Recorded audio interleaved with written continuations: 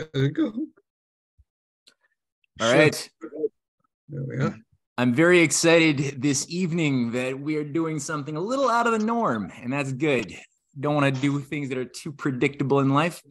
So as per coming out of a really good discussion with Quan and Cynthia a couple of weeks ago, we decided to take Quan's advice and read some Plato. And we're going to do that pretty soon. But before we read some Plato, what we are going to do is plunge into an investigation that Quan has been thinking about for quite some time. And this is an investigation regarding something that a lot of people have taken for granted as just, a regular entertaining voyage of sci-fi in the form of a series of books written by Frank Herbert in the form of Dune, as well as another set of books, a trilogy known as the Foundation Trilogy by Isaac Asimov, neither of which, as a disclaimer, have I read. However, Quan has not only read, but has thought about this with a certain philosophical and geopolitical penchant that we all know that Quan has to glean certain gems and nuggets of insight out of them that I don't think most people have thought about. I know I obviously didn't. So what we're going to do today is Quan's going to share his thoughts. We're going to have a nice open dialogue, throwing our ideas, questions at Quan. There's no obligation like usual. Standard procedure is usually I ask people to put their names in the chat box. I don't think we necessarily need to do that today. If you feel like you want to, go ahead and I'll call upon you. Otherwise, I think Quan would prefer a nice organic dialogue process with all of us. So with that, I'll just pass over the baton to Quan and see where this goes. Okay, thanks, Matt. So hi, everyone, and thank you for coming for tonight. Tonight, I would like to discuss in a free manner two sci-fi novels, one by Frank Herbert, Dune, and the other one by Isaac Asimov, the Foundation Trilogy. Okay, Dune, the original series, I will not talk about the sequels and the prequels, okay? The original series is formed by 6 novels, okay? Written between 1965 and 1985. The first one is Dune, the second one is the Dune's Messiah, the third one, The Children of Dune, the fourth one, God Emperor of Dune, the sixth one is The Heretics of Dune, and the last published in 1984, the year before Herbert's death, it's Chapter House. So here is my thesis. The two novels form a dialectical pair. What do I mean by that? Dune is the ode to close oligarchy, and the Foundation Trilogy is the ode to open oligarchy or aristocracy.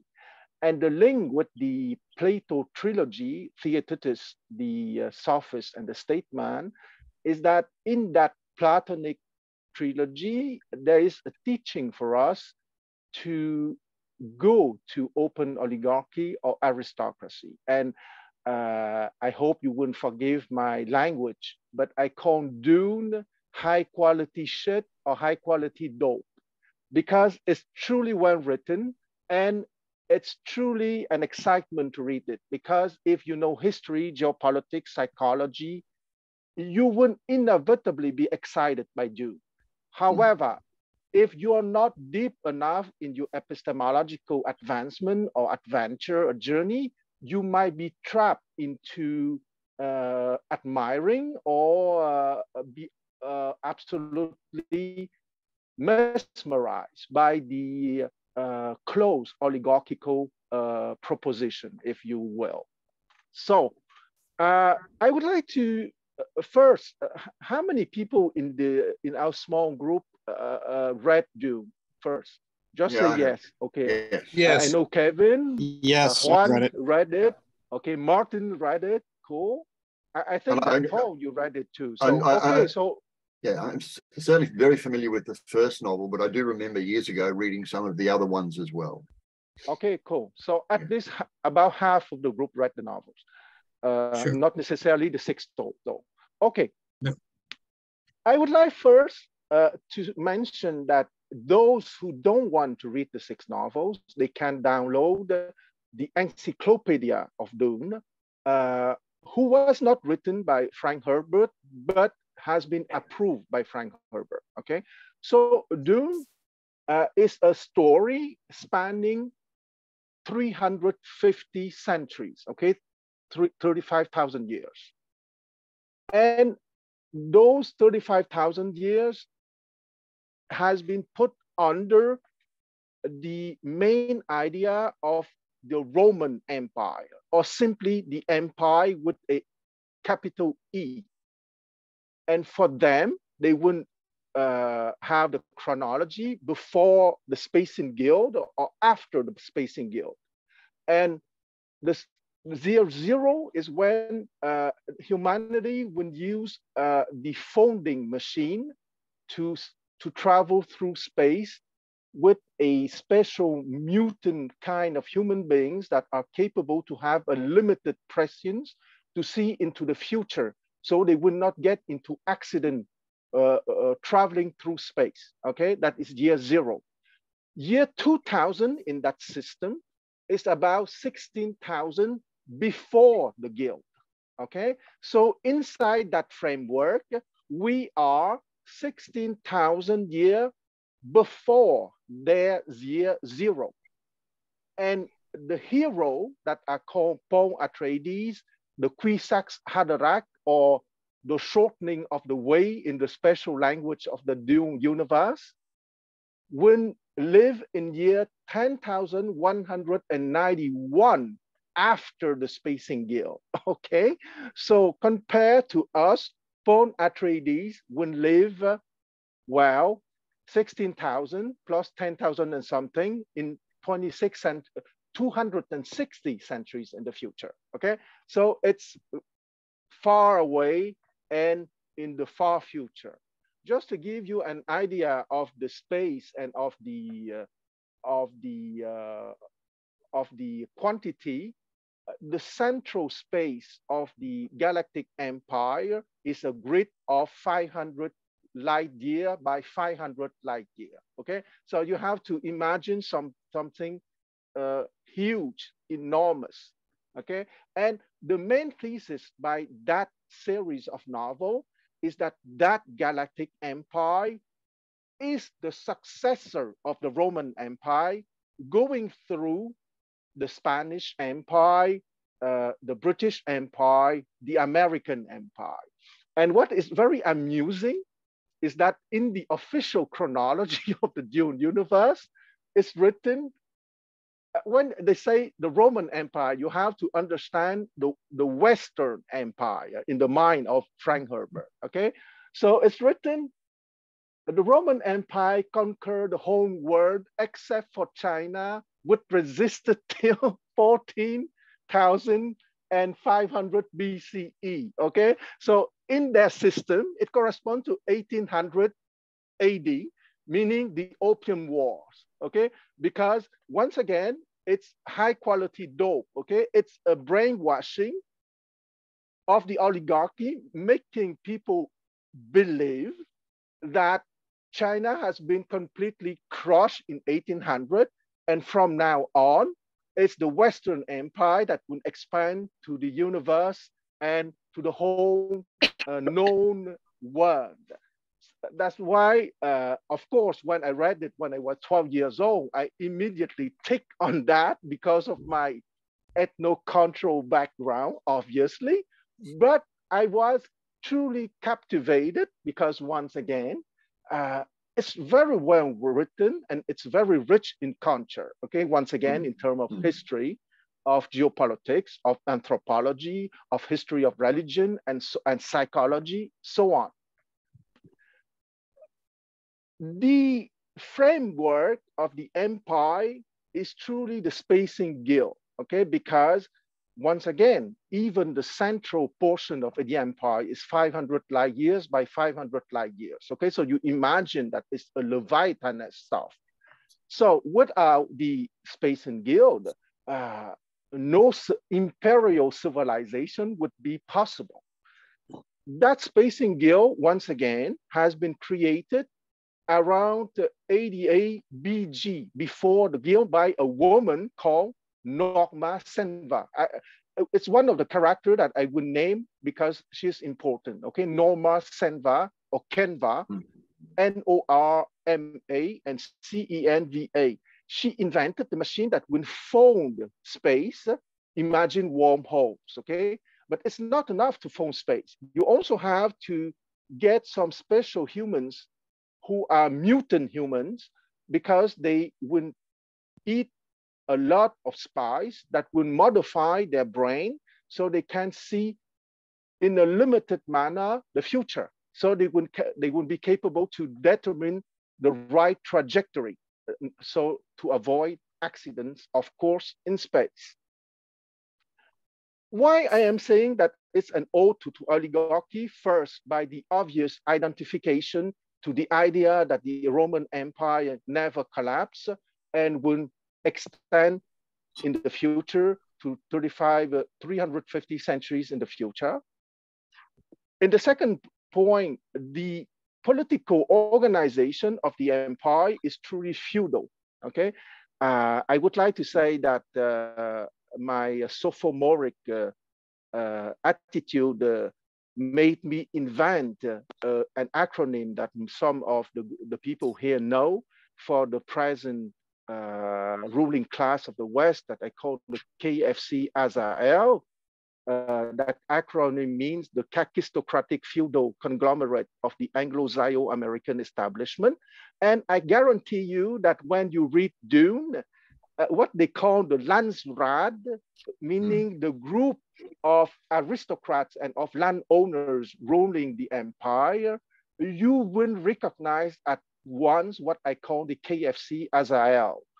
And one of the noble house, it goes very far. Once again, I say it's a kind of predictive programming, because one of the noble house is called Grumman, okay? Grumman. Is one of you capable to tell me why Grumman is a kind of predictive programming? I can.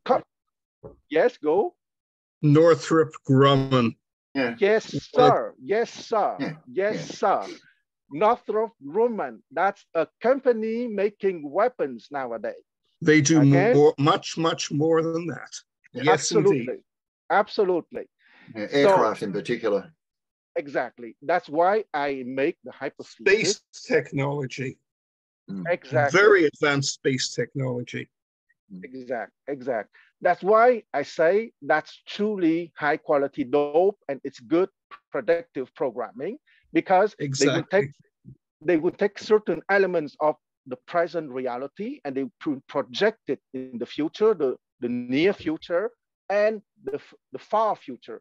Because once again, I say that psychology is one of my favorite subjects, and predictive programming is part of it. But of course, I prefer the other version, meaning the epistemological growth, because if you are advanced enough in your epistemological growth, you can be capable to see those stuff and not be mesmerized or conditioned by the oligarchy. I would like to make a parenthesis, okay? It's not a novel, it's more a kind of so-called serious books, but the series by Noam Yuval Harari, Homo sapiens and Homo Deus, is a kind of high quality dope too, okay? But it's not fiction. Yes, exactly. Dope, well, it is fiction, I think. Yeah, wow. I call it high quality dope. I think Martin, I think Martin, you're right, okay? I think, Martin, you're right in the sense that when we are in the domain of high quality dope, the line between fiction and non-fiction is quite blurred. So, and what I want to say too is that in that brainwashing or predictive programming, Paul Atreides is given the role of the Kwisatz Haderach, okay? And that's it's an imagined language, of course. The Kwisatz Haderach, it's strange. I hear myself talking. I got it. Okay, try it again. Okay, now I don't hear myself talking. Okay, problem solved. Okay, so the Quisac Haderach is, in the spatial language of the Dune universe, the shortening of the way. And I pretend that it's another predictive programming, because the shortening of the way, is giving to a kind of messiah the role of guiding you, rather than giving that responsibility to everyone that they have to, okay, no problem, Rohit, that they have to go on into the epistemological pathway themselves, each one of us, rather than submitting ourselves to a kind of messiah. And once again, let's not forget that the second poem of that series is called The Messiah of Dune, or Dune Messiah, to be exact.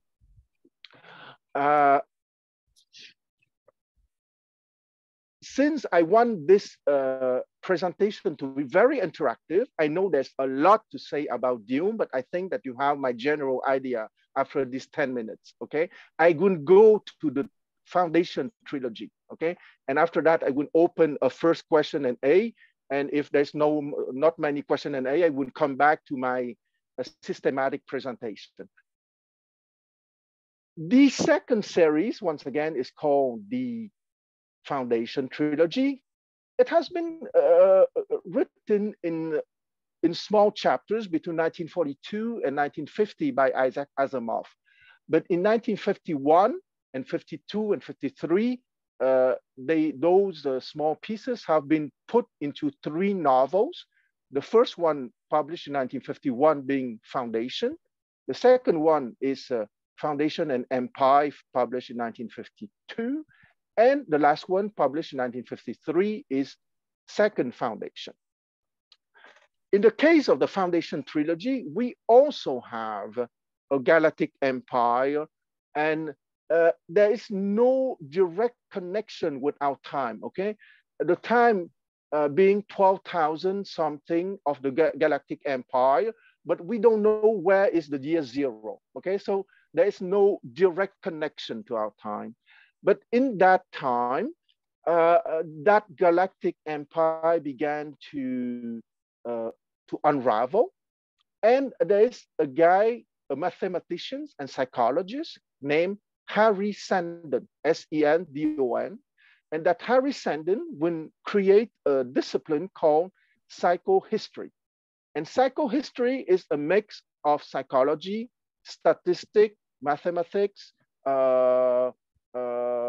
geopolitics, and so on, that would make you capable to make calculation, so that to make the period of dark age after the fall of the empire be reduced from 30,000 years to a mere 1,000 years, okay? So that Harry Sandon predicted the end of the empire, a period of dark age that he predicted according to his mathematical calculation, that it would last 30,000 years. But he wanted to reduce it to 1,000 years. And the way to reduce the dark age to 1,000 years is to create something he called foundation, okay? Which is the Galactica Encyclopedia Foundation. But it's only an excuse, because in reality, and here in the case of Asimov, we are closer to Plato, okay? Because that Harry Sandon wanted to create a society of aristocratic man, okay? And I want to remind that for Plato, the aristocratic man is the man motivated by creativity, inventivity, discovery, and playful exploration.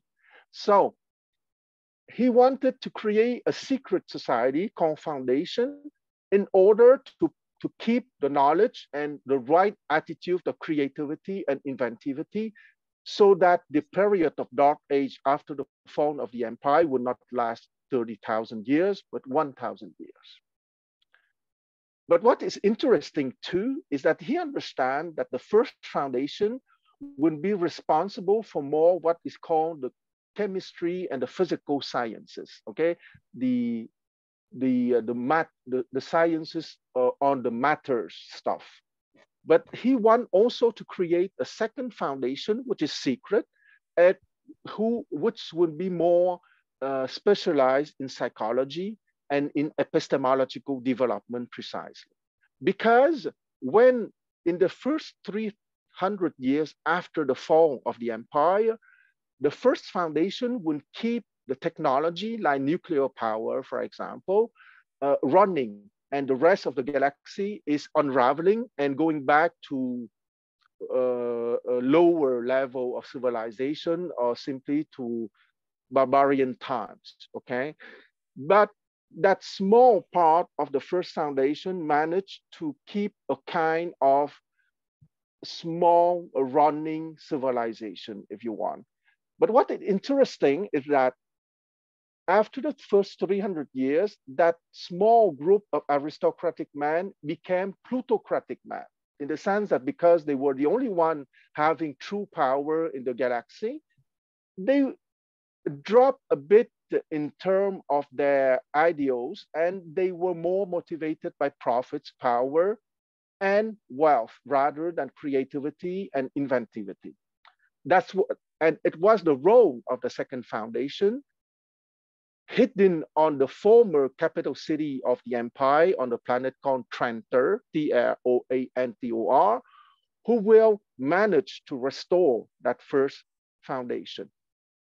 And I wrote down some of the stuff that I wanted to say. Okay. In the book Second Foundation, there was an accident that Harry Sandon did not predict. It was a mutant, okay, called a mule, because he was not capable to reproduce.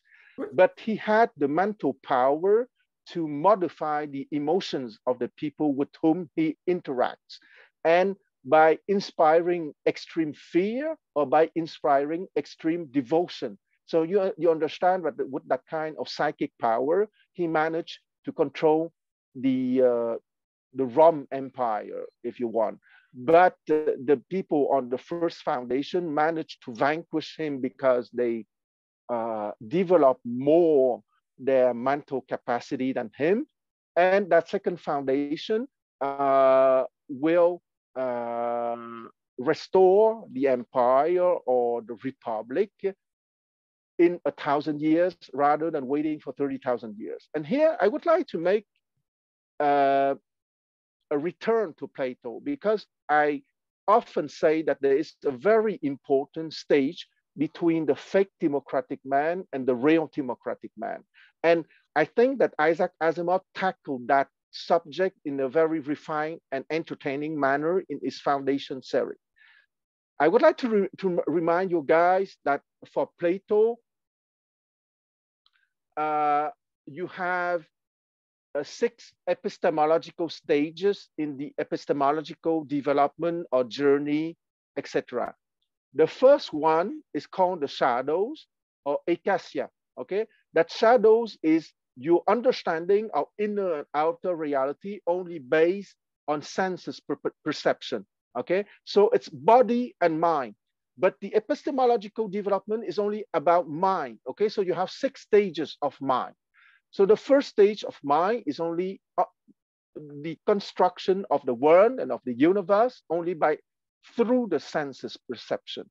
The second stage is called Ekasia 2 or Shadows 2, the intellect, okay? Here the intellect is about the concept, the images, and the words, okay? Because one of the traps of the intellects that we often have the illusion or the delusion of understanding something or someone just because we put a label on that something or on that someone.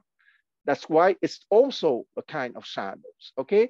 And the third one is pistis. Pistis is a Greek word meaning belief or consensus. It's even better, consensus, meaning it's the truth of the whole society, okay? Of experts, if you want, okay? And those are what Plato called doxa or opinion.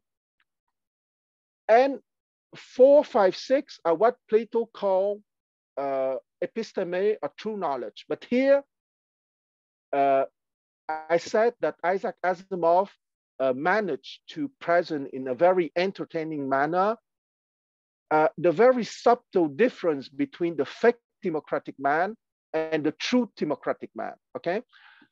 The fake democratic man is at stage 4, but I would say stage 4A.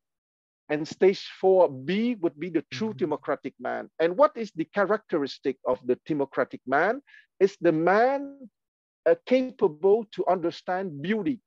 But in the timeless or eternal form of beauty, you have many things. And the first level of that timeless or Platonic form of beauty is the mathematical domain, okay? So many people mastering mathematics would have the illusion or the delusion of mastering ultimate reality because they master that beautiful part of beauty, okay? But it's only the first step, because let's not forget that the whole domain of beauty is not only mathematics, it's also justice, it's also courtesy, it's also kindness, it's also art, it's also philosophy, it's also literature.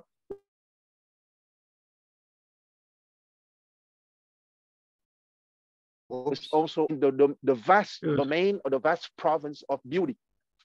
And I would say that it's probably the big mistake of the 19th and 20th century that many fake democratic men, being at the stage 4A, managed to control or to convince the plutocrats of their perspective, of their understanding of the world, and not letting the collective epistemological journey go deeper, okay? Is it because of simple ignorance or because of malevolence? Maybe a mix of the two, okay?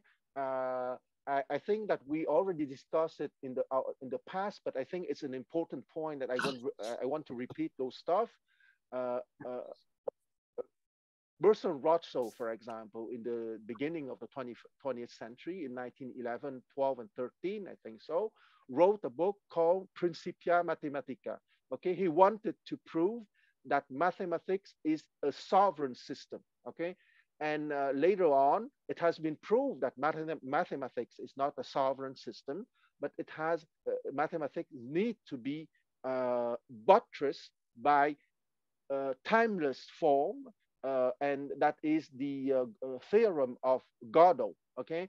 Meaning that mathematics as a system is not a complete system, okay? Or in a more philosophical way to state it, mathematics is only the first step in the very big province or kingdom of beauty.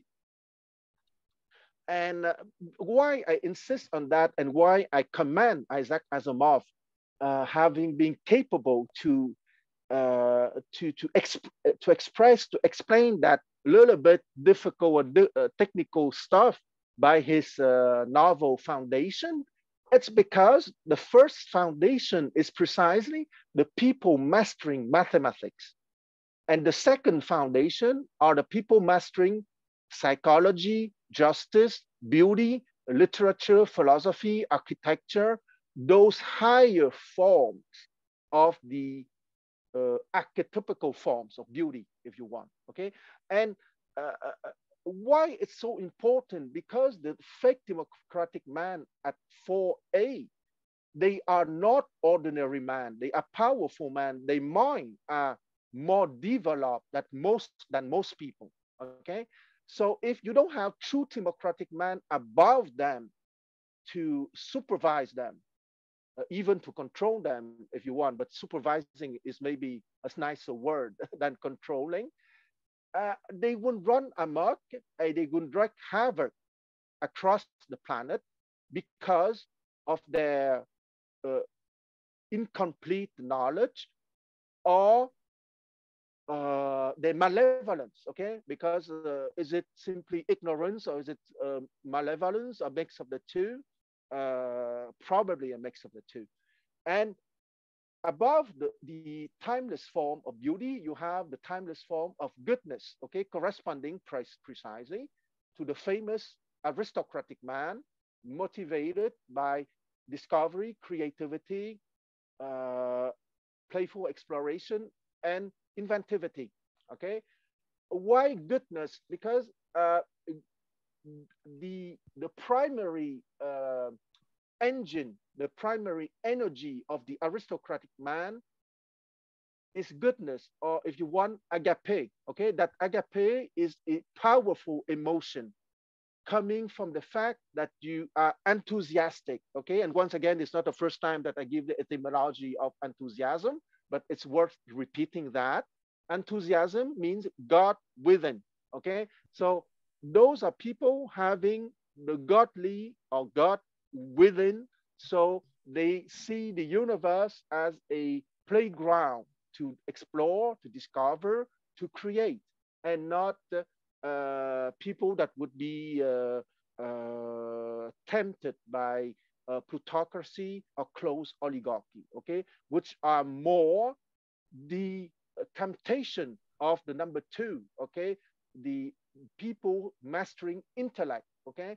It's the level of the plutocratic man motivated by wealth, power, and profit. And finally, the last stage of the Platonic epistemological development journey is the stage of the philosopher king, or the philosophical man, motivated by creating aristocratic man and true democratic man. So I come back to my thesis that Dune is the ode to close oligarchy, and the foundation trilogy is the ode to open oligarchy or aristocracy. Okay, I have a timer in front of me, so it's almost 40 minutes, and that's what I want, okay? I don't want to talk too much, just 40 minutes, and I would like to have a Q&A question, and because I want interaction, so let's go. Well, we got David who threw in, and again, I'm gonna jump in. Yeah, go for it, David. But just so people know, it's not obligatory to write your name like we usually do. If we want to just pop in a thought that enters your mind, it's a much more informal session tonight. But David, in this case, you got in at the front of the queue, so go for it. I mean, there's a lot of things I feel like saying, or I would say, or things that I would ask. But I'm going to start with a stupid pop culture kind of inspired question, because I've only seen the movie and the Dune movie. And I imagine I might not be the only one, right? If other people have seen, like we're in a culture where people have seen the movie. And I'm not that good of a movie watcher either, but what I do always remember is that there's that herb, right? That life herb, that immortal herb or whatnot that they're after. I'd probably have to watch the movie over, but the details are very sparse in my mind. But in relation to what you've said, what's the deal with that? Yeah, Stephen gave you the answer that herbs is called the spice or the melange. Product of the worms. What? But Dave, keep on with what you want to say, Dave. Well, I guess that was in terms of the oligarchy, they're just trying to control. Like, is that one of the main themes as far as, like the whole, how much of is being condensed into this movie of 6 books? I imagine a whole lot. Like, is that even a significant, like, yeah, metaphorically speaking, where was that situated? That's my first stupid question. No, that your question is far to be stupid, Dave. It's a very clever question, on the contrary, because it's a very deep question. Because once again, it's the question of resources. The oligarchy wanted to control the spice or the melange, because the melange is a needed substance for the space navigators, so they can see in the future in the limited manner. So it's the stuff that is absolutely essential for the economy of the galactic empire. Okay, a little bit like oil nowadays, if you want, or gas. Okay, without oil and gas, there would not be a global economy. So the same for the spice or melange. And as Kevin wrote in, who control the spice control the empire. Can I just interject for 1 second to please. sort of answer David's question a little bit, only because I mean I've read the books and both series, but a long time ago, and never in the same mentality as Quan has presented. I was more like a level 2 person for so much of my life. But the movie, so there was a terrible movie in the 80s of Dune. It wasn't terrible, no. You don't think it was terrible? No, I thought it was excellently cast, terribly cut. They had okay, I'll go with that, sure. Yeah. But I mean, casting I thought was superb. You're right. Agreed. And it was true to the ideas. And any movie with Sting as the villain has to get some points. But you know, my point of the movie, to answer the idea of the movie, neither movie, certainly like a 2-hour movie, is not going to encompass the entirety of even the first novel. And this one, the most recent one, it was only about something like a third of the novel or something. Exactly. It's going to be a 3-part trilogy. It doesn't give you the whole kind of feeling that even the first novel gives you at all. So that's a difficulty. If you haven't read the book and then you go to the movie, it's going to be probably, I don't know, worse or the same as never reading Lord of the Rings and then watching the first movie. You know, you don't really know much about Lord of the Rings. You just know the kind of the beginning.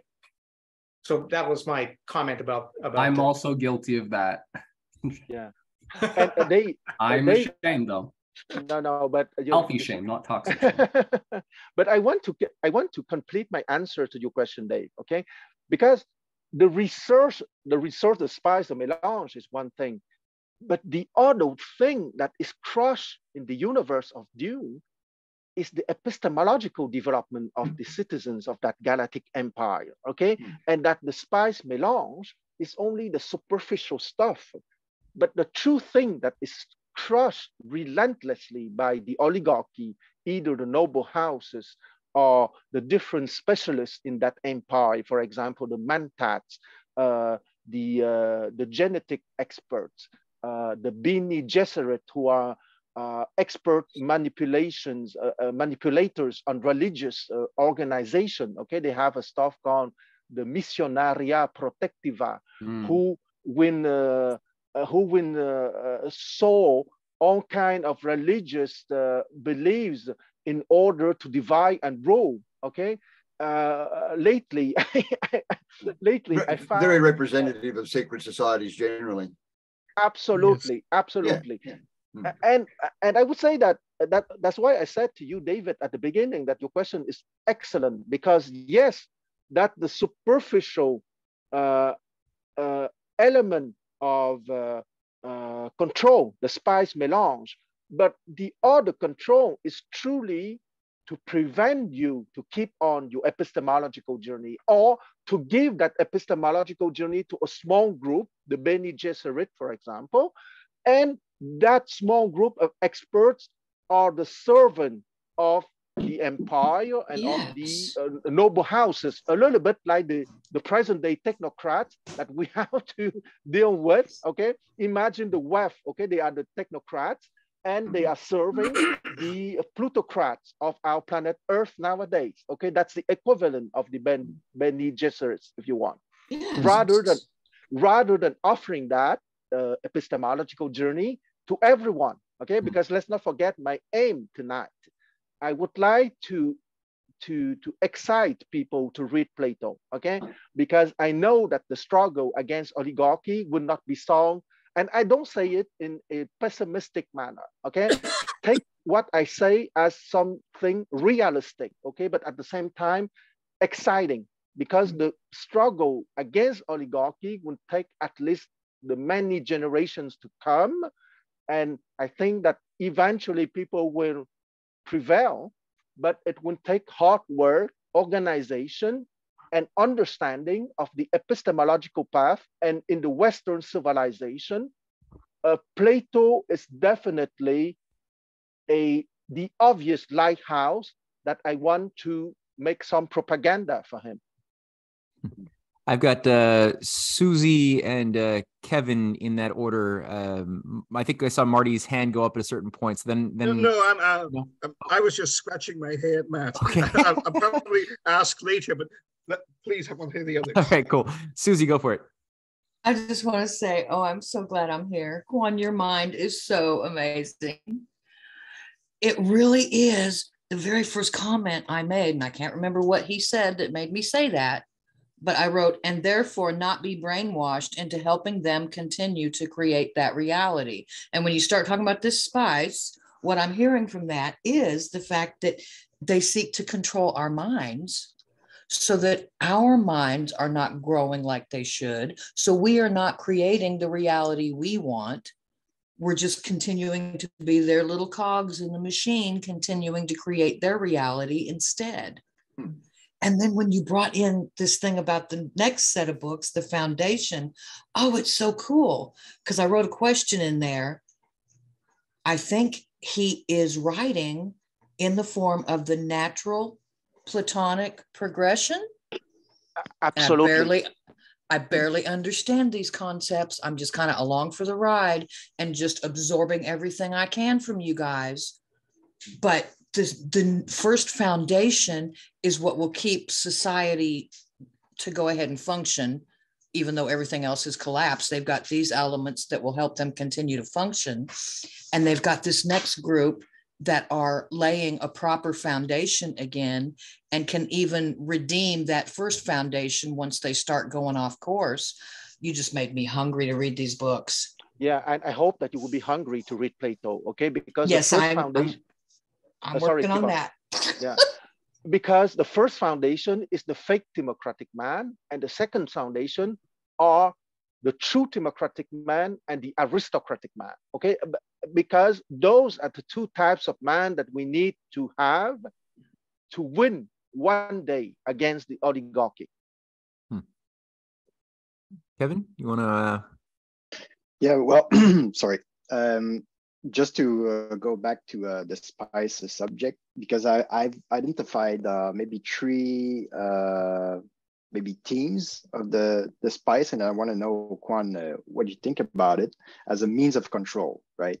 All right. So the first one would be a mean of control of the traveling, because as far as the spacing guild, right, they need both the spice as a fuel, so they control the fuel, and they also need it to control for their drivers, right? So a complete control on that front. There, you mentioned the psychological aspect of the drug, right, as a means of control. And there's also the economic part, right? Because spice is, well, plays the role of gold or oil again as a reserve of money, right, throughout the universe. So I just want, do you see any other avenues of controls that the spice represent as yes. far as the empire is concerned? Yes, it's about also about, yeah, it's also about your health, because if you take the spice, you will be more you will be healthier and you will live longer, okay? Because the noble man in that Dune universe lived to 300 years old. Okay, and I had maybe a sideway question for you regarding the mentats and the psychohistorians. Yes. So am I correct in my understanding from your point of view that the psychohistorians can be divided in the true democratic man and the fake democratic man?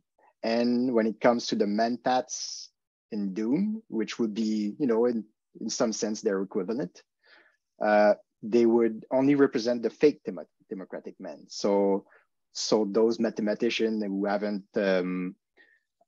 reconciled themselves with the Gödel's incompleteness theorem. I think I share your understanding, Kevin, because the people, the experts in Dune, okay, you can see maybe 3 or 4 kinds of experts in Dune. The expert in genetics, okay, the Ben Leilacs, the experts in psychology, the Ben Gesserit, the expert in mind, but let's say in cognitive powers, the Mentats, and the expert in fighting the masters of the Jinnahs, the swordman of Jinnahs. Okay, all these experts are all servants of the oligarchs. Okay, you see nobody, even the most refined, the most advanced of them. You see nobody interested in the republic or in the epistemological advancement of everyone. Okay, it's truly, it's a rich universe. You see that it's an incredible universe. Once again, I repeat. Okay, the core of the galaxy is 500 light years by 500 light years. Okay, it's simply awesome. It's something humongous, but at the same time, it's a very dark universe. Okay, because you feel that most of the people living in that humongous universe are slaves, and you have maybe 1% who truly are free, and even that 1% is not so free because they have to fight one against the other to maintain the power. Okay, so they're not really free, fundamentally speaking. And in the trilogy, in the Foundation trilogy, of course, you see people who are too obsessed by the mathematics, by the prediction, by the more mathematical dimension of psychohistory. And you see people who are more advanced, who understand the timeless, the other forms of beauty, and who you feel that they understand goodness and truth. Okay, so the Foundation trilogy, I agree with you, is a nicer universe. It's something that is more Platonic. It's clear for me. And Dune is more Aristotelian, because for Aristotle, most are born to be slaves, and only a minority are born to be masters. Okay, if you want to put that, once again, that dialectics between Aristotle and Plato. And let's not forget that Plato called, ironically, Aristotle the intellect. Okay, and when they interact with each other 24 centuries ago. So let's not forget that intellect is not very advanced in the Platonic epistemological development. Okay, so by calling Aristotle the intellect, it was an insult, because he said to Aristotle, "You only at the second stage of my epistemological map,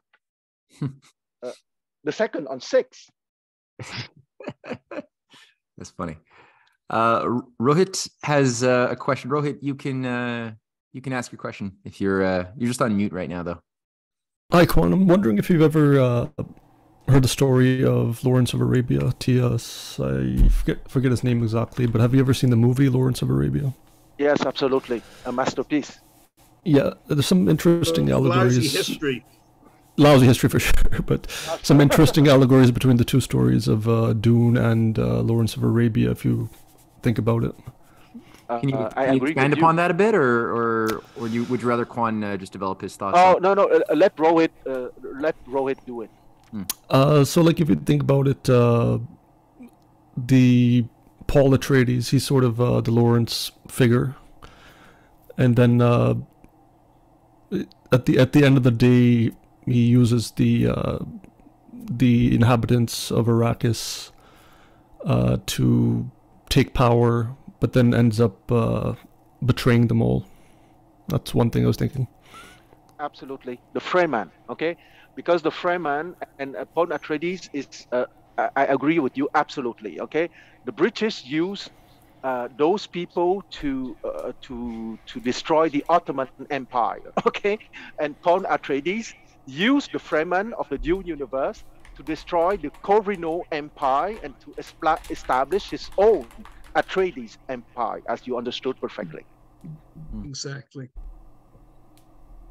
Interesting. And I want to go back to the Missionaria Protectiva, okay, which is the manipulation tool of the Bene Gesserit.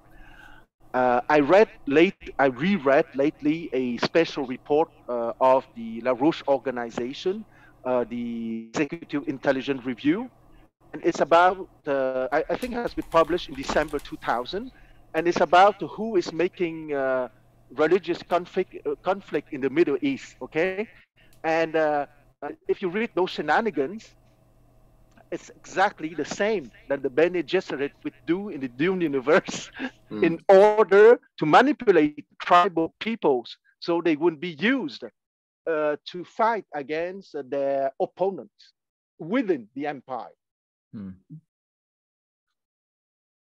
Can I ask something? Maybe another fictional universe that's very much kind of predictive programming, but more recent. The television, or I guess it wasn't television, it was HBO or something like that, which I guess is television. The Battlestar Galactica. I don't know if anybody saw that. The recent Battlestar Galactica. To me, it has a lot of similarities, a little bit to Dune, but more recently, the kind of transhuman development that guy you mentioned, Noval Harari, loves so much. And in Battlestar Galactica, there's another universe being built, fictionally, where the history of humanity is actually kind of with robots and fake people and eventually becoming us. And I just find that really kind of disgusting, but it's much more it's much more recent. And these, like, I'm wondering about these people like Herbert and Asimov. Like, they seem almost prescient. And do you think they really were, or did they have knowledge or information that most of us, of course, didn't have for most of our lives? Like there's so many things that are kind of not coming true, but in a way they're evident today. Was it just that they knew about Plato, or was there more? I think Asimov would have had a lot of access to information that was not public, scientific information in particular. Yeah, I believe that's probably right. Yeah. Yeah, I'd be sure. And let's not forget the case of Jules Verne. Okay, Jules Verne wrote a lot of things in the 19th century, which became true a century later. Yeah. But I guess what I'm curious after listening to Juan is just what do you think? I don't know if this is sort of what Juan was thinking about, and correct me if I'm wrong, but do you mean to say, Juan, like, are you asking, did Asimov and did Frank Herbert, what type of knowledge did they have of the sort of systems that we know today are operational for good and for bad, such that they were able to write these things in the way that they did, that had a certain insight or prescience to it? Is that what you're asking? Like, what did they know? What were they a part of? Or was it just sort of... Yeah. I mean, I think I'm kind of asking that. When you read other people, from the Aldous Huxleys to the George Orwell's to the what's the guy from the 19th century? H.G. Wells and all of that. Yeah. Like, how were they part of what the oligarchy, and they kind of knew what was coming down the line, in it, either because they knew it was coming or because it's what always had been coming, and they were just putting it out there in a way, like, I don't know, the demons usually do. They tell you what they're going to do. And another possibility there is simply hopeful projection. Yeah. Well, these are different possibilities. which in a sense is a form of control anyway. You're putting it out there with, you know, with the desire to influence. It's like a suggestive power. Yeah. Plus, you know, and it appears in retrospect, it can easily appear like prescience. Right. Yeah. The three names you mentioned last, for example, H.G. Wells and the Huxleys, I think Matthew certainly has laid out a strong case that these people were part of an oligarchical way of viewing the world and trying to bring it under their control. Okay, now that's different from just mere prescience and you know, guessing at what might happen in the future or laying it out, etc., etc. They're actually part of what's going on. Well, let's not forget that I started the presentation by offering the hypothesis that Herbert would be the singer of the closed oligarchy. And I would make the hypothesis that he has been hired probably by the oligarchy a little bit like H.G. Wells has been hired by the British oligarchy in the end of the 19th, the beginning of the 20th century by the Fabian Society and that kind of stuff, okay? The Clifton Gang and the Round Table Machin, etc. Okay, I don't have absolute proof, but I make the hypothesis because of the organic internal logic of the Dune series that he has been offered a kind of framework to create an ode to that oligarchy. In the case of Asimov, I would be more inclined to recognize that he was a genius. I think Marty had a thought he wanted to contribute. I'm very familiar with Asimov, and Asimov was very open about Foundation. And Foundation is not just a trilogy. Asimov wrote a whole series of later Foundation novels, 30 years later, which are all terrible, unreadable novels. But he saw it all as an organic whole, and because he had a huge raging ego, and because he was a lousy scientist and a lousy human being, he thought they were as brilliant as the original ones. He wrote the original ones in his 20s. He wrote them very shortly, and he was still unpretentious at that time, and he was heavily influenced and even controlled, not by the deep state, but by the greatest of all science fiction editors, John Campbell of Amazing Stories, who also worked hugely closely with Robert Heinlein, Van der Veen, I stand to be corrected in the name, who produced the great Slan novel and others like that. And Campbell kept him tight, kept him short, kept asking him the key questions. But the key point here is, where did the inspiration consciously come from? And he's open about this. He had a story to write. He wanted to make some money from it. He was still an impecunious student. He was already a brilliant, talented young writer. And like Philip K. Dick and Heinlein and other geniuses, he was writing for pennies, for cents. So he's also studying for his science degree at Boston University. So what does he, or Columbia University, sorry, he later taught at Boston. So what does he do? To get an idea, he opens up the encyclopedia at random. And it opens up on a color page, which fits because, you know, color pages in those days especially were thicker. And if you threw a book open at random, you could open it. And what was the picture on the color page? Roman soldiers marching. And because Asimov was young and still unpretentious and uncomplicated, he gets a simplicity idea of genius. He says, wow, I'll take Gibbon's Decline and Fall of the Roman Empire, and my plot's already written for me, saves me work, and I'll make the Roman Empire in space. It'll be the decline and fall of the Roman Empire in 20 pages. And that's where it started from.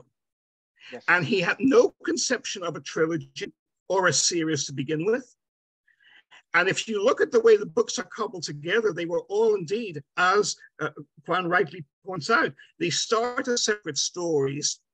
And eventually it's the editors in the 1950s who, with him, put it together. And they think a trilogy sounds pretentious, and we want pretension, because science fiction was still regarded as being like pornography and comic books. It was not serious literature. It was not serious art. It was for these silly little boys like Isaac Asimov, or these silly young men who we don't have to take seriously, like Robert Heinlein. That was the universal literary attitude, even after Wales and even after Verne, towards science fiction.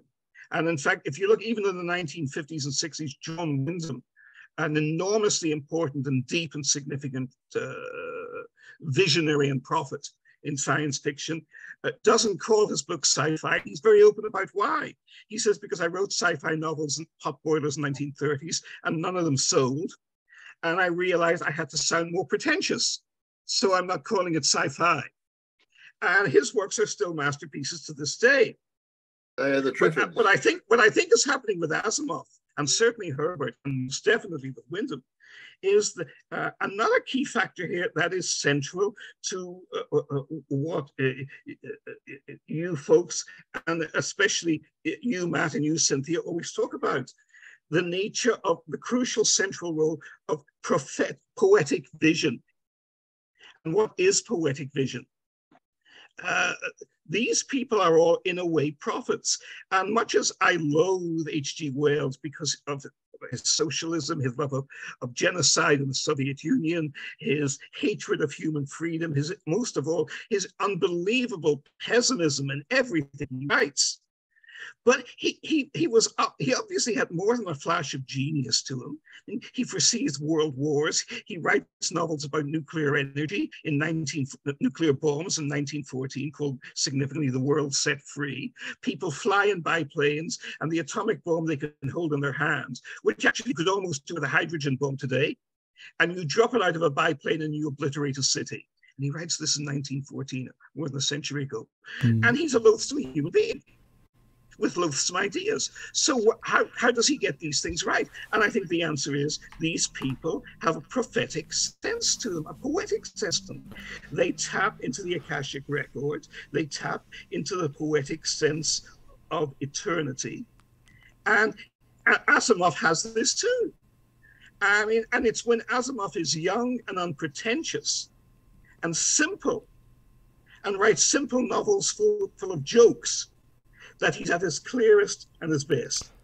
And if you look at the later novels, they're awful. They're unreadable. To me, they're even worse than Saul Bellow, and that for me is the lowest of the low. You know.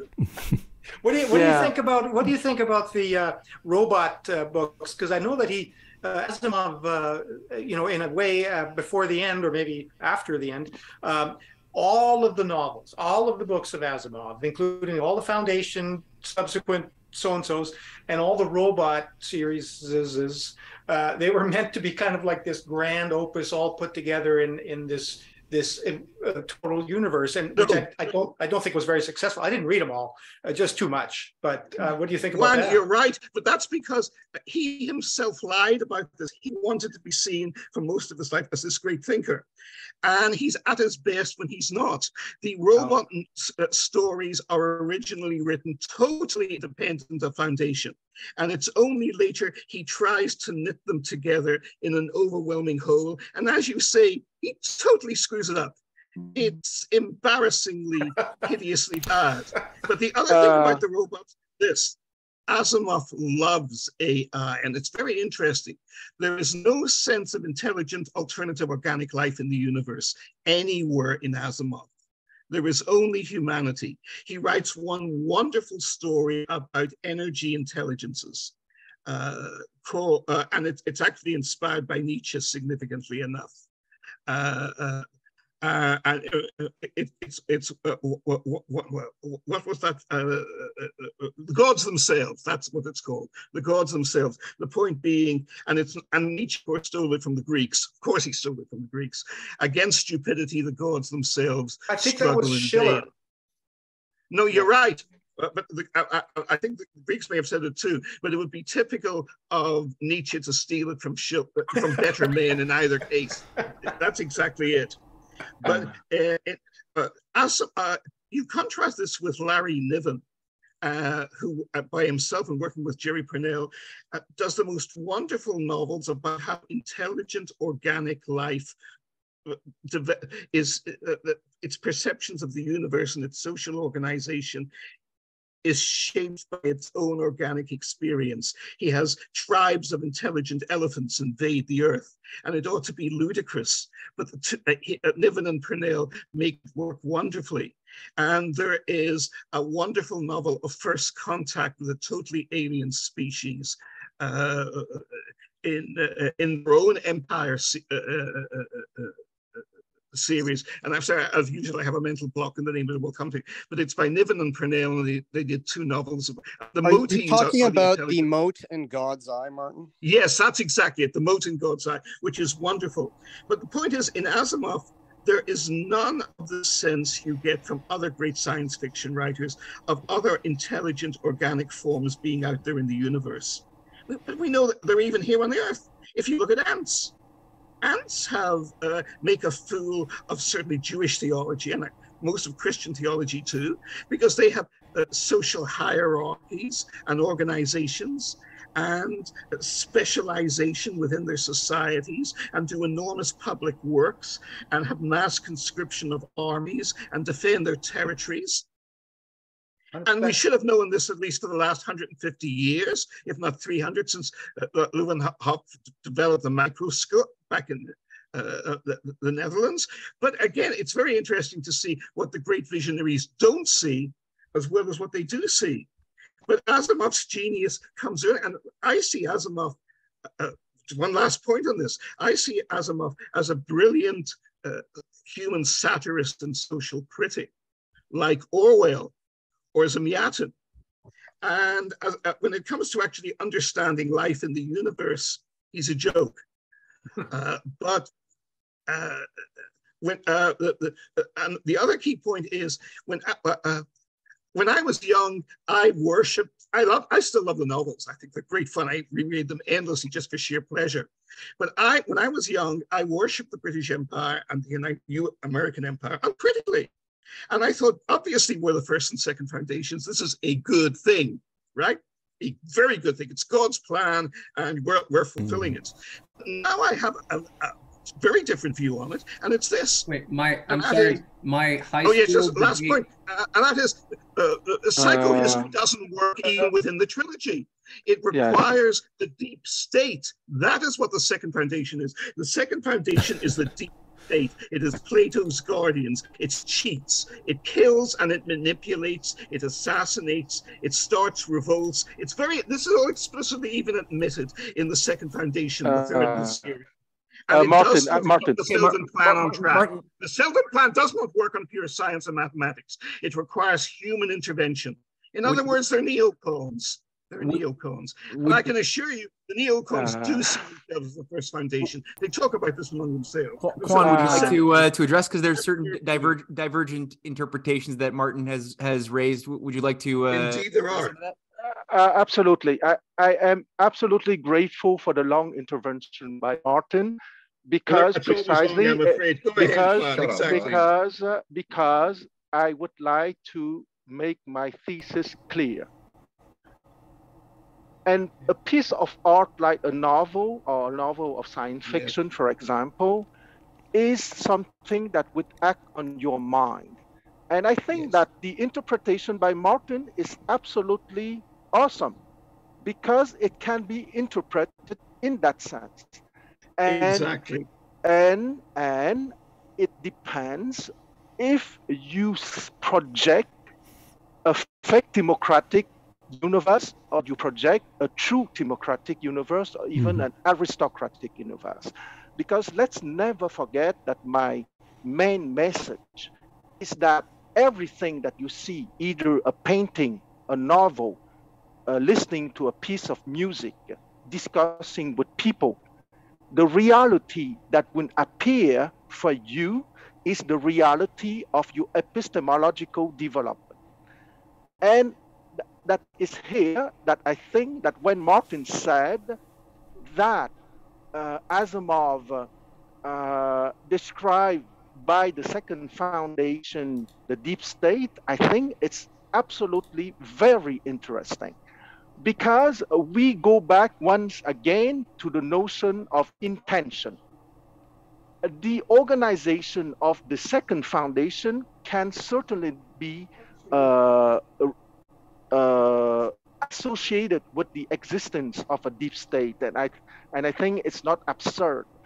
But if the intention is aristocratic, meaning motivated by creativity, inventivity, and playful exploration, it is not necessarily the deep state, because let's not forget that in French, there is a word, there are two words which are completely opposite, but who are related by the mode of operation. Okay, the mode of operation can be secret, but when the intention is not good, it's called a cabal. In English, you have the word the cabal. But when the intention is good, it's called a cenacle. Okay, I think in English it's also a cenacle. So once again, I want to come back to the one of the Platonic major lesson, which is, what is your epistemological development, which is not only your intellectual capacity and your mathematical capacity, but are you motivated by expanding knowledge and with sharing that knowledge with other people, and to expand their freedom rather than to have control over them. And here, I am so grateful to Marty for bringing that alternative interpretation, okay? Because that alternative interpretation is certainly legit, but I think that it would bring down the philosophical lesson than to think that the second foundation is the deep state only, okay? The key word here is only, because your universe is the universe created by your epistemological level. And one last word. Marty's also said something very important. I don't know in detail the biography of Asimov. I know he was born in 1920 and he died in 1992. And he was a scientist too. But suppose that he was truly a lousy human being. That lousy human being had moments of poetic revelation, okay? And as Marty said, when he was young, he was more open to those poetic revelation, okay? He was capable to be uplifted to the aristocratic and true democratic level, to use Platonic lexicon, but it doesn't mean that he was capable to stay there. And it's part of the epistemological work than to be uplifted, because life will give you moments of uplifting to the aristocratic and true democratic levels. But from those opening into reality, deeper reality, there is a work that you have to do in order to maintain yourself at those lofty levels. And once again, that's why I absolutely encourage people to read Plato, because in his dialogues, he was tackling all those details in the epistemological journey, meaning that you can have uplifting moments and windows into deeper realities, but if you don't work on yourself, you won't fall. And I stop here for now.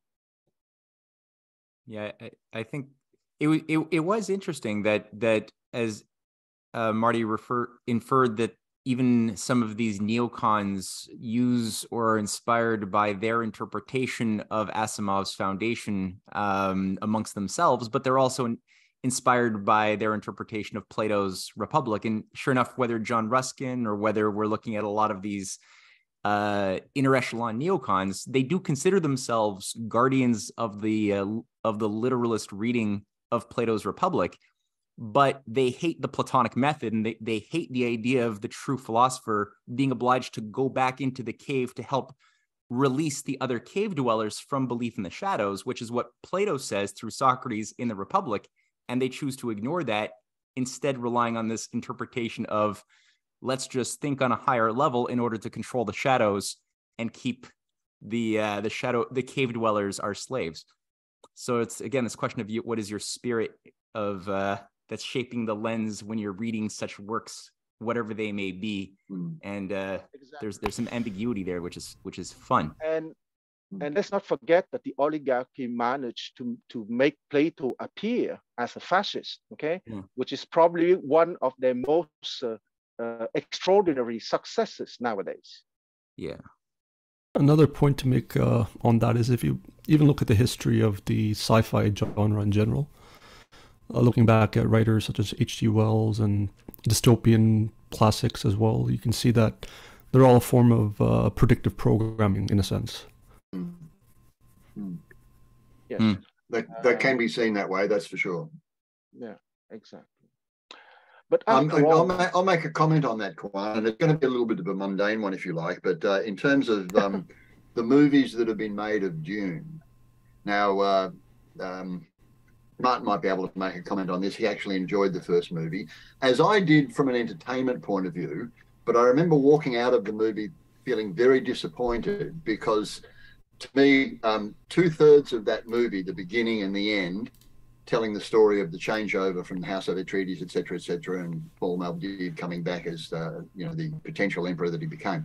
The middle part, which is about 1/3, maybe less, of the movie, is both Paul and Jessica's awakening to the Fremen culture, the epistemology, their level of knowledge, their understanding of the planet that they actually come from, and what that led to, including, and I distinctly remember in the book, there were certainly passages where Paul was thinking through the possibilities of the prophecy of Bene Gesserit, et cetera, him being the Quidditch Hizarat, and what taking control of Dune would mean, taking control of the spice, taking literally control of the one thing that the entirety of the empire needed, which brought about, as you say, in the following books, which I don't have great memory of all of the following books. It's the first one that I'm aware of.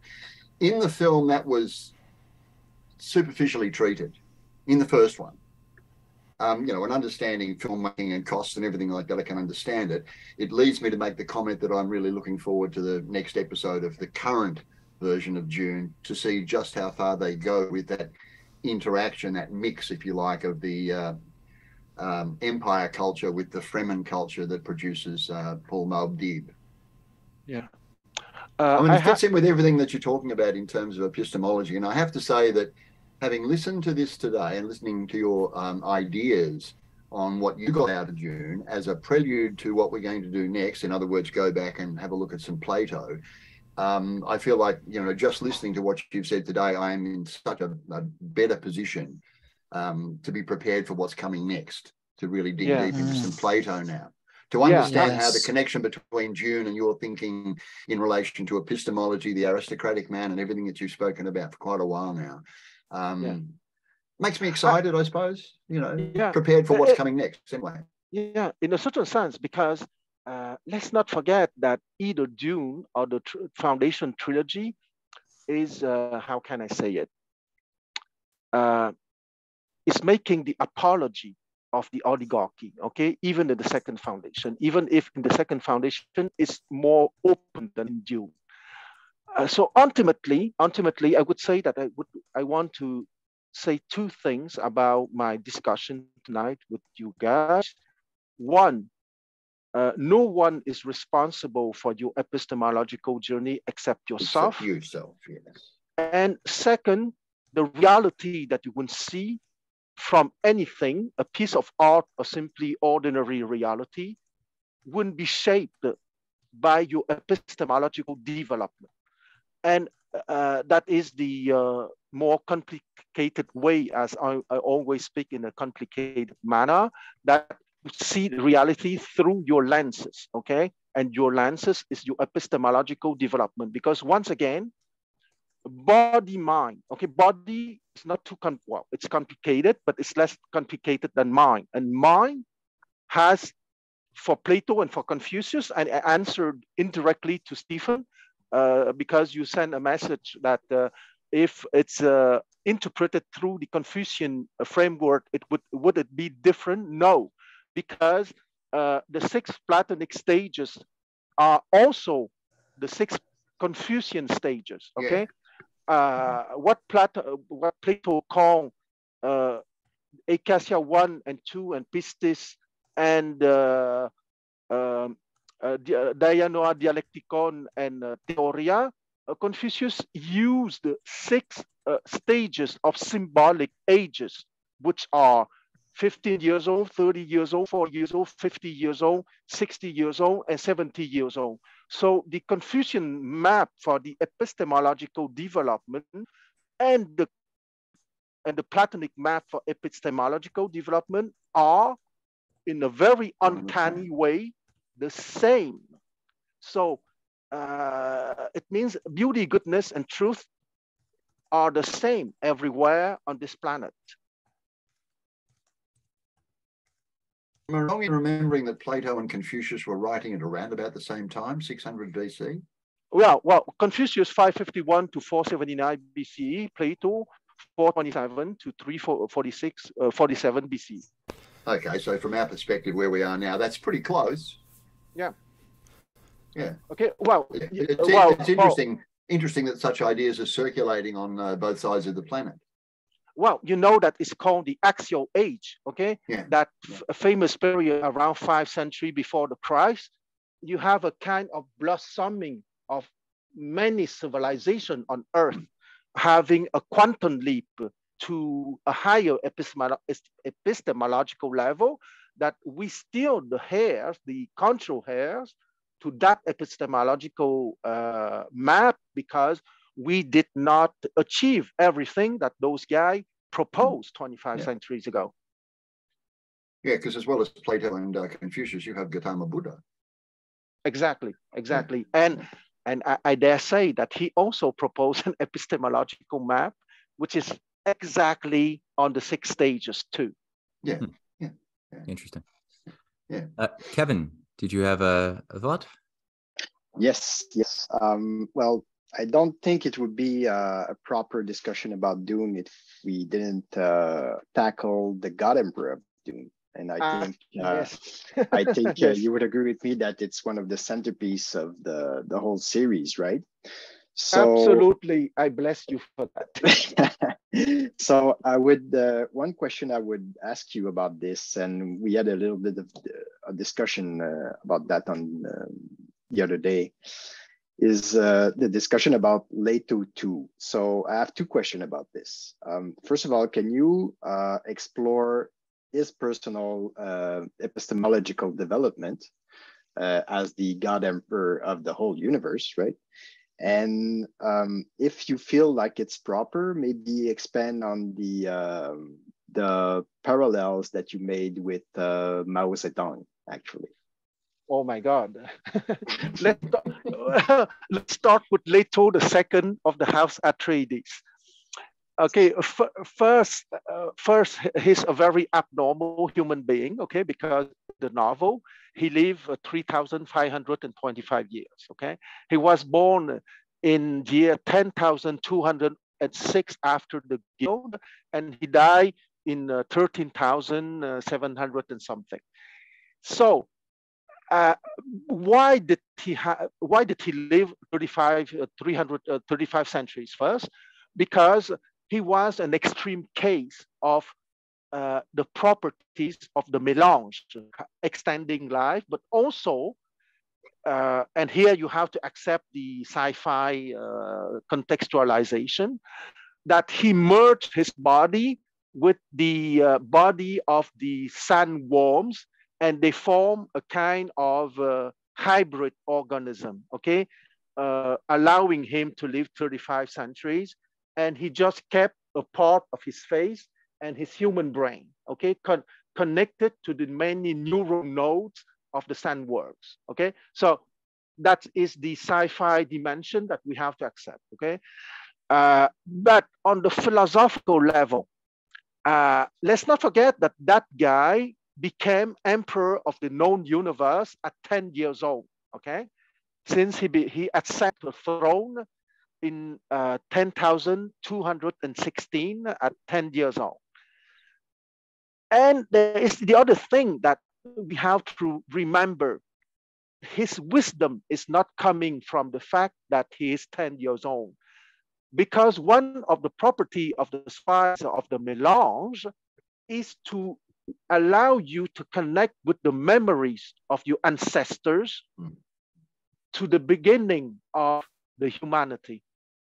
And because of this accumulated, but not only accumulated, because it's not enough to have a humongous memory. You also need to synthesize and to understand all that memories. And in that case, we have to accept that he was kind of a genius. Second point, I said that Dune is an ode to the close oligarchy because the God Emperor Leto II wanted to control mankind for 35 centuries to repress the energy of that mankind precisely. So that when he would die, because he knows that he would die one day, mankind would be wiser because they have been, in a certain sense, repressed during 35 centuries. And I would say that it's an ode to close oligarchy because it's not the business of anyone to control other human beings. Because I go back to my main premise. Your epistemological development is your own responsibility, and you will see reality through your lenses of epistemological development. Frank Herbert present Leto II as a kind of loving human being, but a little bit tyrannical. My hypothesis, once again, that Frank Herbert is a tool of the Anglo-American Empire, having created a marvelous tool of predictive programming and of brainwashing, okay? Because let's not forget that an English-speaking, a British, an Australian, or an American person reading that at 12 years old, at 13 years old, at 14 years old, at 15 years old, wouldn't be completely identified to that idea of empire, okay? Because after all the people in the novel are from his own ethnic background, okay? If I were not Chinese by ethno-cultural background, I would have been drowned in that very easily. And that's what I call high quality dope or high quality shit. If you are not culture, epistemologically advanced enough to see the trap. The link with Mao Zedong, I fear that my answer on this would be very weak. First, Mao Zedong lived only 83 years since he was born in 1893 and he dies in 1976. So he did not have the luck, or I don't know if it's a luck, to live 35 centuries. But what is clear between Mao Zedong and Leto II is a certain proclivity to impose his will, that's for sure, okay? I would say that, and here it's my personal interpretation, I would say that China was at a moment of unraveling and of a deep decadence. So a certain restructuration was needed, in my understanding. And if Mao Zedong were not followed by Deng Xiaoping, and Deng Xiaoping was not followed by Jiang Zemin and by Xi Jinping, it would have been a tragedy for me. So I prefer to see Mao Zedong as being the first step of a evolution in the Chinese society because of that historical context. And I see Mao Zedong as being the first link of something bigger that I call the CCP and not the CPC, because most of the Anglo-American propaganda would call the CPC, which is the right order, the CCP, just to offend them.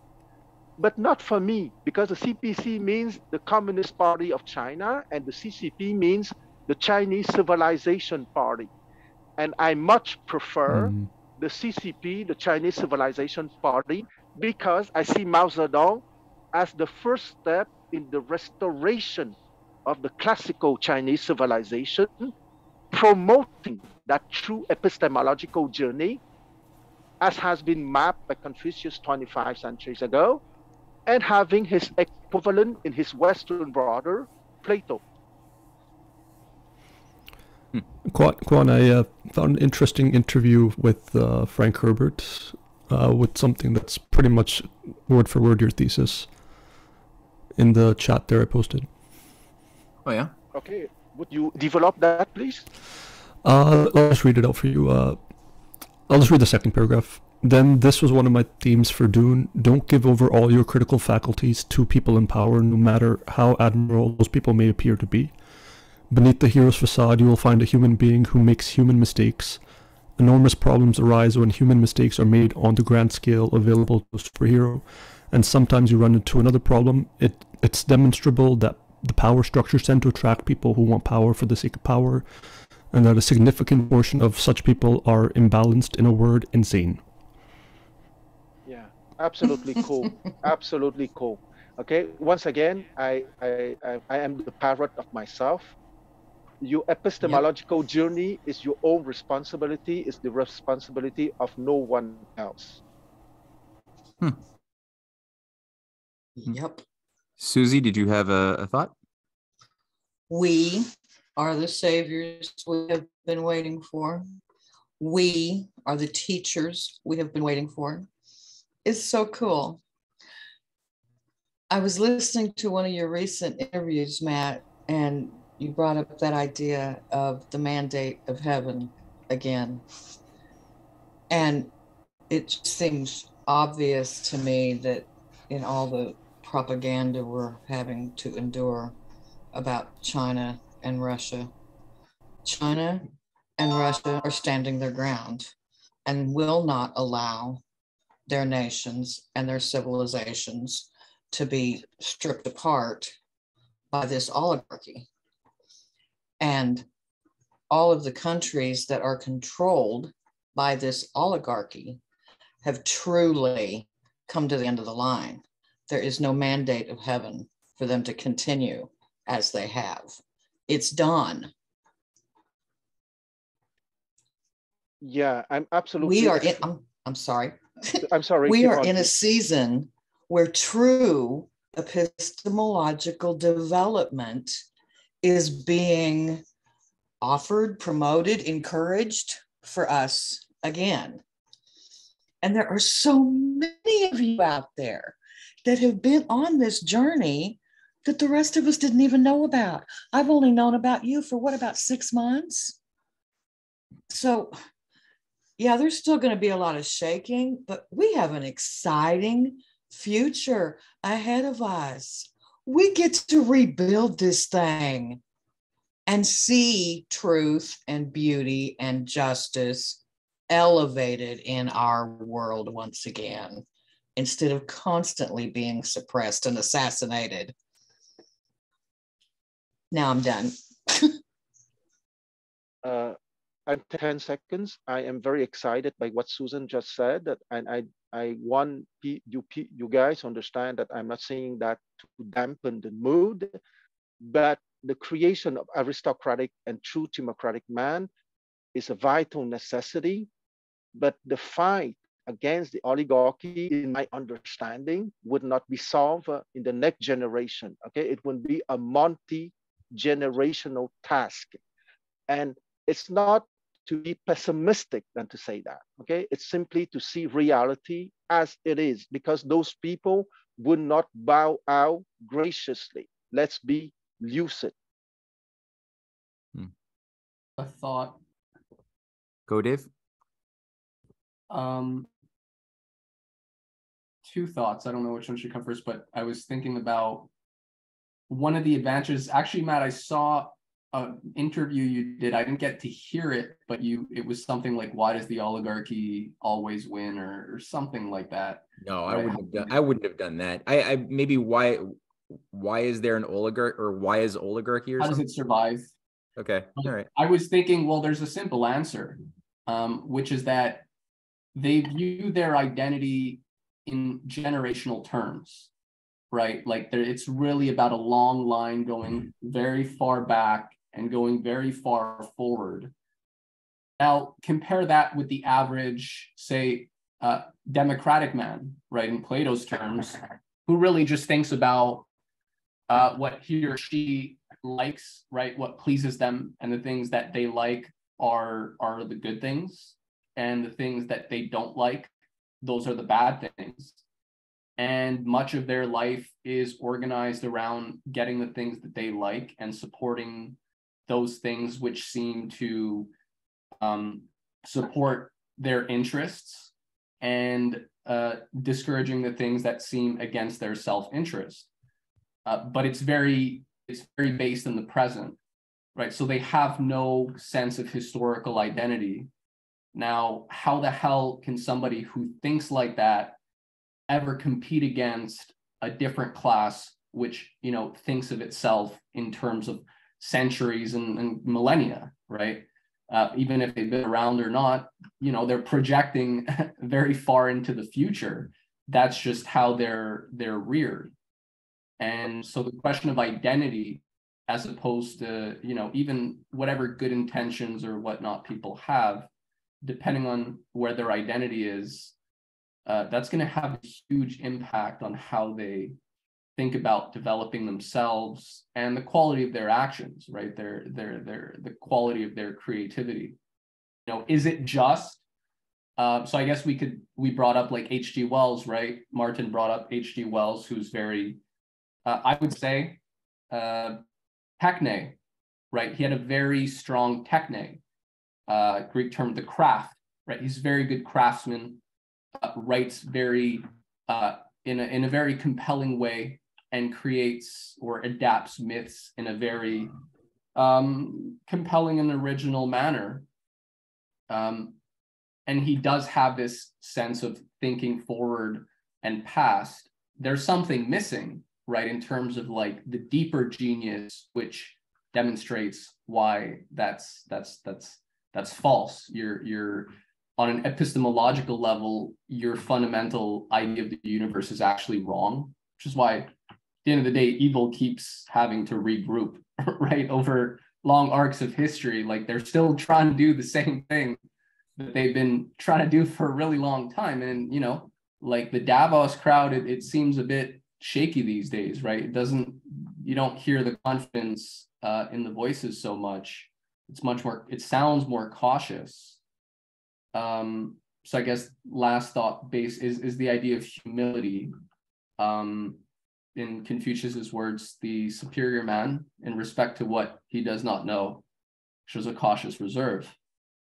And so these evil folks, they do have strategically a more developed identity, or they have a better sense of time. But they also think that they actually know more about the deeper truths than they really do. Whereas a more humble person may not have all those advantages or have been reared in as, kind of strict a way. But if they discover that deeper, Socratic, Confucian sense of humility, or Christian sense of humility, and recognizing even if they've held something for a really long time, they're able to change.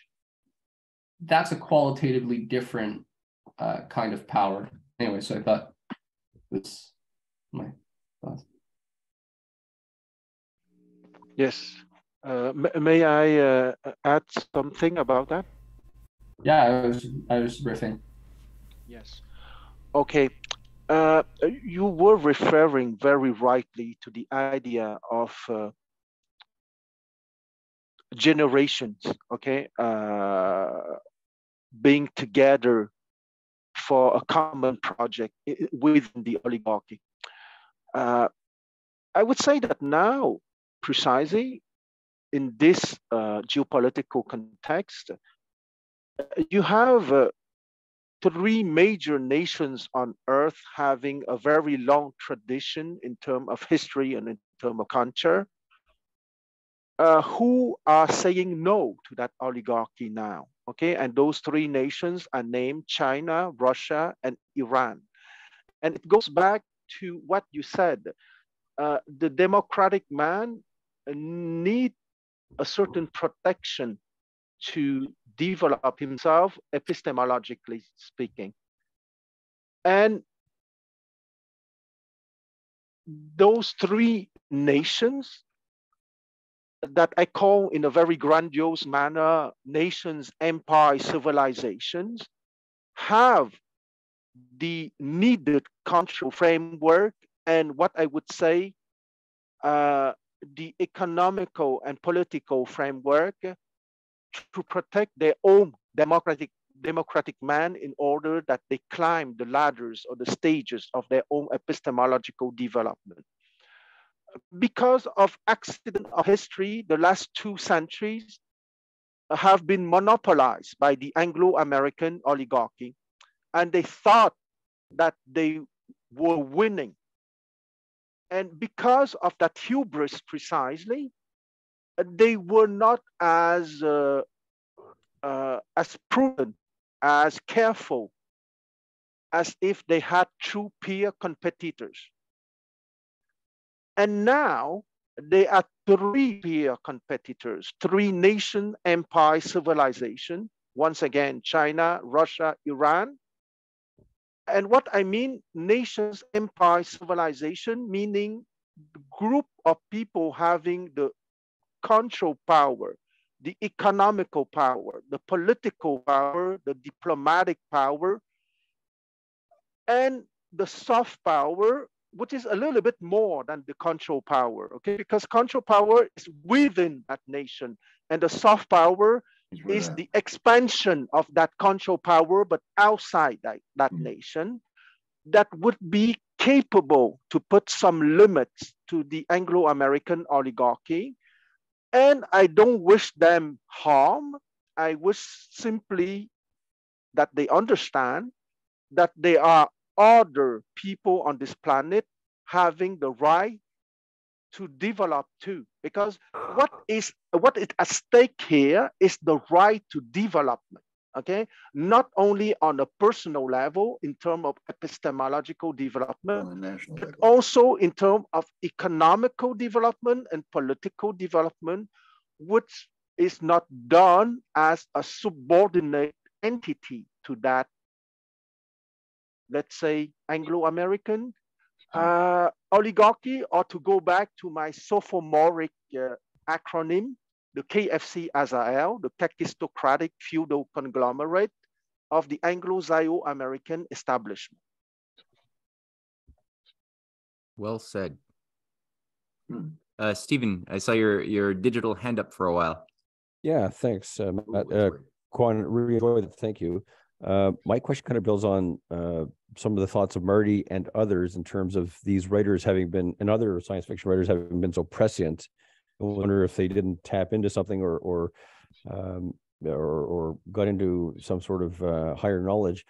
If you look at kind of the Marty's thoughts on the second foundation of the deep state, or maybe we could look at Dune as Paul Atreides breaking away from the Bene Gesserit machinations and long-term plans, is it possible to draw a parallel to what we see in the world today and what Matt and Cynthia have discussed in terms of the conflict of the 2 major opposing forces, the oligarchical Malthusians versus, for lack of a better term, the good guys? Can we infer behind the scenes potentially the hidden hands of either 2 covert entities or groups, or perhaps one with a factional conflict going on? Or is that just a wishful thinking and analogy on my part?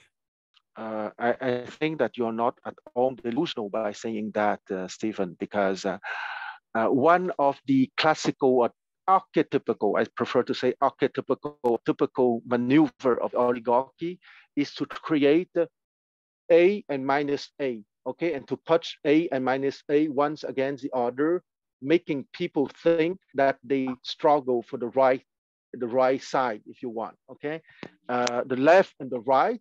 And even if I have a weakness for the Foundation trilogy, maybe it's two novels coming from the oligarchy, making people one against the other, okay? Because that's the archetypical maneuver of the oligarchy. We always have to keep that in our mind. Thank you. Marty just pointed out in the chat box saying, again, I fully agree with you, but I would at least add 2 more civilization centers: Spanish Latin America, primarily Mexico, Argentina, Chile, and Peru, and India. And of course, we have the Arab world if it survives as a coherent state or assembly of states. Well taken. Thank you, Martin, for adding that, because sometimes I have biases that I recognize. And Rohit stated, Jesuit always sounded similar to Jesuit to me. And frankly, my mind went there as well. Especially my mind went to just about every secret society. I can't help it. I'm broader. Yeah, maybe it's a synthesis. But they all feed into each other one way or another anyway. Although the Jesuits weren't as welcome to women. But that aside, yeah, definitely a lot of parallels. yeah. All right, let's round it out for tonight with Susie. Yeah, shoot. Just wanted to ask, but don't we kind of owe it to China and their Belt and Road Initiative that helped some of these other countries begin to take a stand against this system, Anglo-American, whatever you want to call it? Didn't they kind of give some of these other countries the courage that we can do this? One hopes so. Oh, that definitely so. Yeah, that was a big weapon, weapon in battle.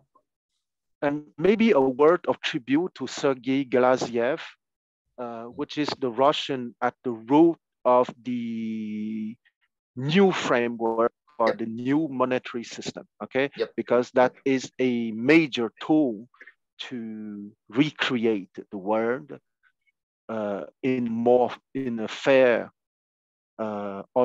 foundation. And I think we'd have to put LaRouche in there too, wouldn't we? Didn't he lay the groundwork by all of his? I mean, he was a real ambassador. More than that, he was a philosopher. Yes.